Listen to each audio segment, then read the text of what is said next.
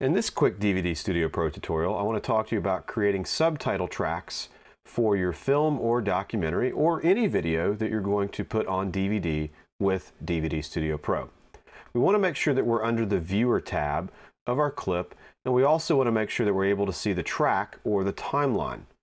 If we come down here and take a look, notice that we have S1 and S2 tracks.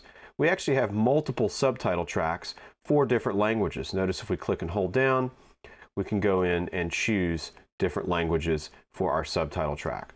We'll go with English and we'll specify English on the DVD. If I come over here, what I would like to do is drag my playhead and cue it to the point where I would like my subtitle to start. Notice that we also have timecode that we could type in and use if you have a specific timecode point that you've already indicated on your script where you would like to have subtitles appear on your DVD. It's very simple to now add a subtitle. All we need to do is double click down here in the empty space next to the playhead. Notice when I double click, it creates a subtitle object here. If we now double click on the subtitle object, you'll notice that we have a cursor that is flashing here inside of the viewer. We've already typed some stuff out in Text Edit. I'm going to hold down Apple and tab over to Text Edit, and I want to copy some of our script. I'm going to hold down the Apple and press Tab and go back to DVD Studio Pro. I'm going to double click on the subtitle object, make sure that my cursor is flashing, and then I'm going to hold down Apple and press V to paste our text or edit paste. Okay, great. So now what I want to do is click and hold down, and I want to highlight all this text like so. Notice how it turns a light blue if we zoom in and take a closer look. That indicates that we can now right-click on this and go choose the particular font that we would like to use for our subtitle. So I right-clicked or control-clicked on the text while it's highlighted blue. I'm going to go to Font, and I'm going to go to Show Fonts. And now under the Show Font window, notice that we have our font type and typeface and size. Choose a larger font.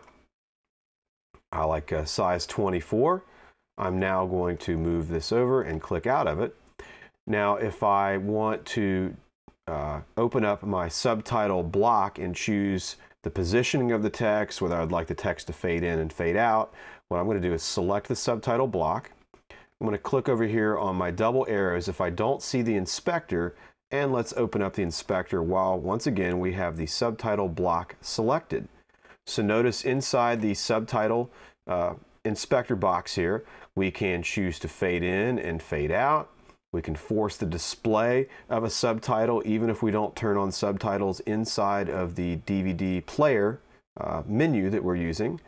And we can also change the positioning. Notice that I can move the positioning of the subtitle. I can also offset the subtitle like so.